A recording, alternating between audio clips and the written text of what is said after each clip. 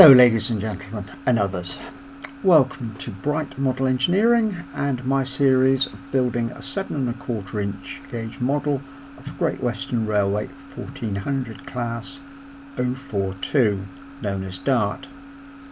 For reference, 7¼ inch gauge is approximately 1.5 inches to a foot and recognised as the smallest rail gauge to safely carry passengers.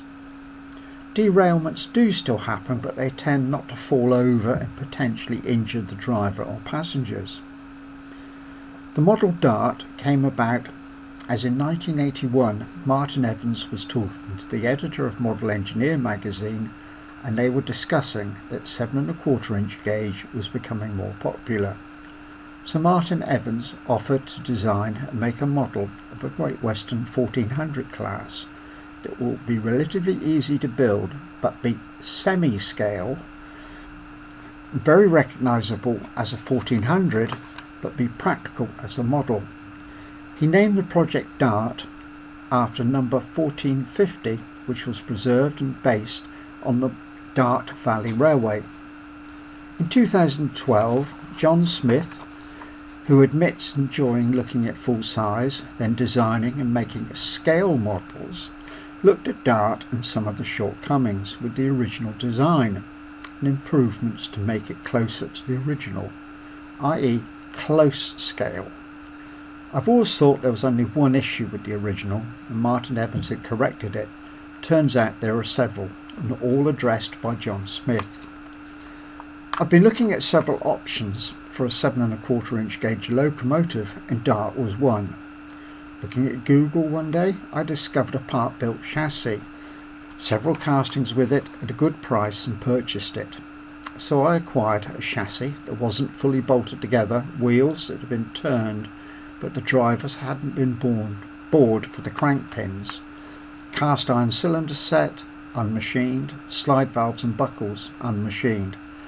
Lots of printed information, copies of the original Martin Evans and John Smith series in Model Engineer, some photos of prototype models, copies of magazine articles in general, as well as interesting facts about the history of the class.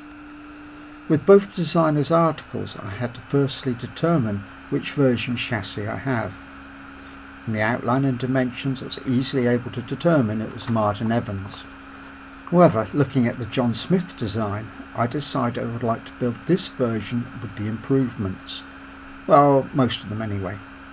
The original prototype has 10-spoke trailing wheels. John Smith does specify 10. Martin Evans' model has 12-spoke trailing wheels.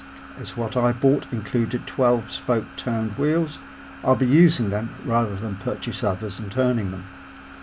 John Smith's policy with the design has been if it's visible it should be scale, but if unseen then allow variations for more practical model tolerances. There are several modifications that need to be made to the chassis to bring it up to John Smith design. Martin Evans' chassis is quite close to the original design and John Smith does state it is possible to modify.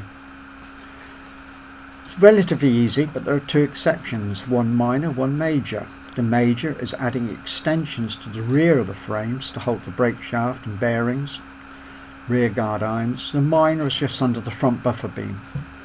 There are several holes need drilling and some that need filling. For filling, the recommended approach is to countersink both sides and add a rivet, smoothing out after. Instead of the coil springs Martin Evans designed, John Smith opted for leaf springs as the original. To this end, the bottom of the horn blocks needs modifying to accept the new design. I've asked the local society for advice on adding the metal. I'm going to cut away and then MIG weld extensions in, hopefully without causing distortion. The stretchers need some modifications, and once all the modifications have been made, I'll be adding everything that needs to be fixed to the frames, brackets, footplate supports, and later heading towards getting a rolling chassis. That will be coming up in the next instalments. I hope people stick around and see progress. if you plan to, then the usual plug. Click the subscribe button to get notifications. Now, likely be a few distractions along the way, all model engineering related and hopefully interesting. For example, when the build is nearly complete, I'll need driving truck, and as I anticipate hauling passengers, a few passenger trucks. All model engineering related. Right, thank you for watching, and I hope you follow on in the forthcoming series and enjoy. Thank you.